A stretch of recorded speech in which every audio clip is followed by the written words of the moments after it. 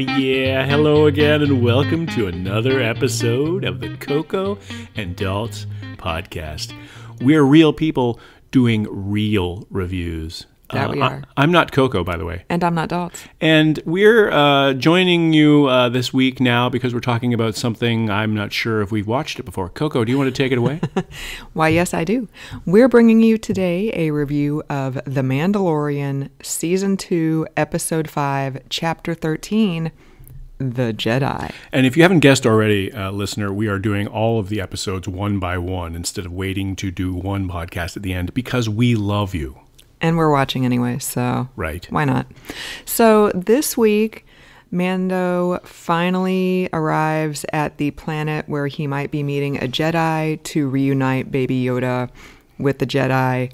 He lands, he meets the evil magistrate of the city that he lands close to, who says, if you kill the Jedi you're looking for, I will give you this spear made of like Beskar metal, which is the same metal that his armor is made out of. So they cancel each other out. Yeah. So he goes off into the woods in search of Ahsoka Tano, the Jedi he seeks, who is from the Clone Wars. She was Anakin Skywalker's Padawan.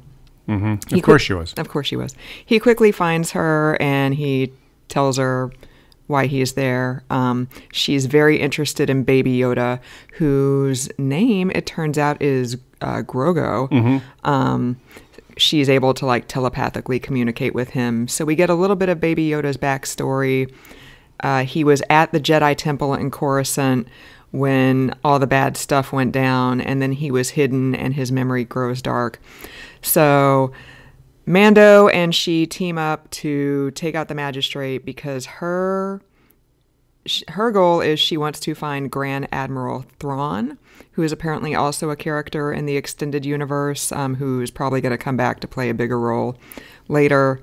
So once everything is taken care of, she says that she cannot train Baby Yoda, so she tells Mando to take Baby Yoda to yet another planet where there's the ruins of a Jedi temple, and to leave Baby Yoda there, and maybe if he starts communicating via the Force, another Jedi will pick up the scent and come to the Jedi temple ruins and train Baby Yoda.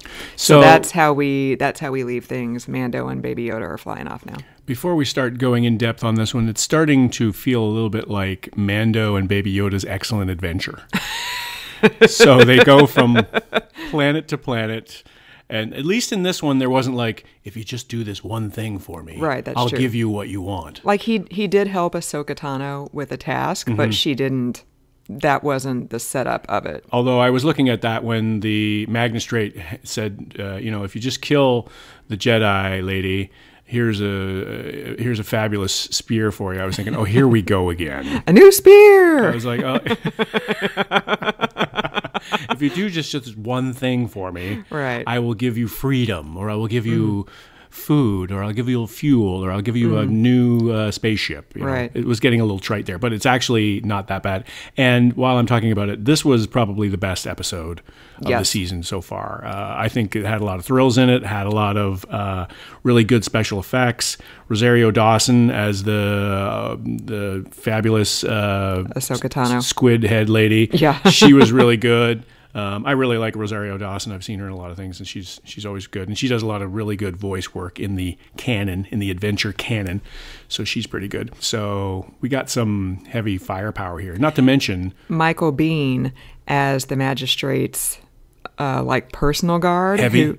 Who sci-fi fans will recognize as John Connor's father, right, from the first Terminator movie. Right. So there's a lot of Jon Favreau is doing a lot of winking and nodding during the entire performance here because this series has got a lot of those little nuggets here and there of, oh, who's that guy? I recognize him from so-and-so. And so there's a lot of those kinds of little things. Anyway, Coco, what did you think of this episode of The Mandalorian?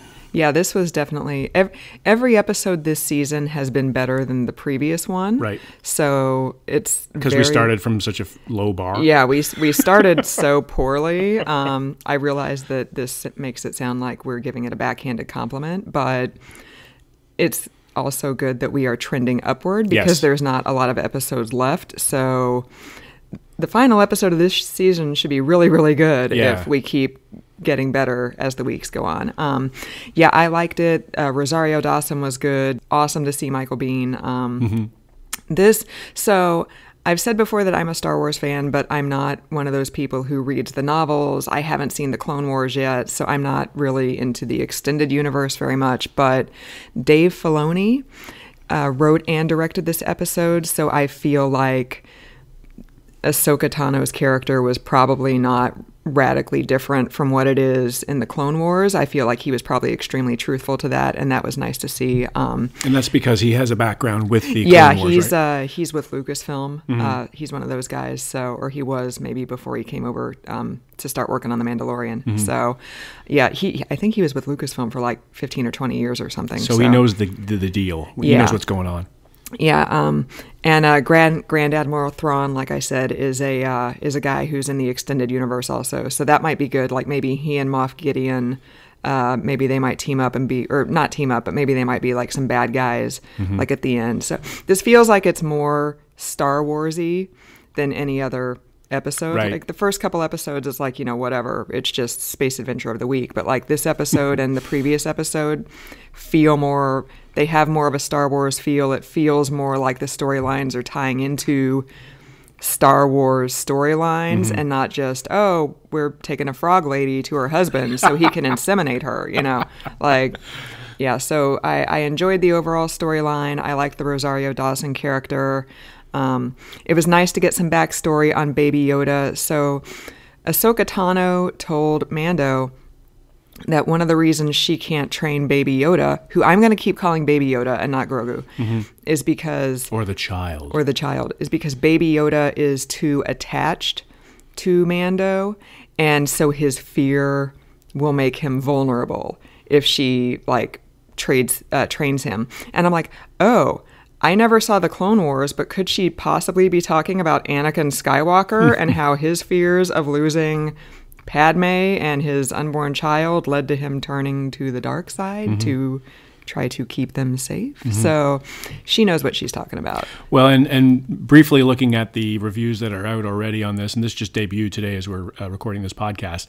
Some of the people in some of the fans are really all over some of the Easter eggs that are in this one, so they're really latching on to some of that stuff. So I think there is a lot of connections there in terms of the universe and things like that. I think this is one of those episodes where the fans will really geek out about. Yeah. Because it's like, oh yeah, now that makes sense. Or I can see this coming, or A plus B equals C for the next episode.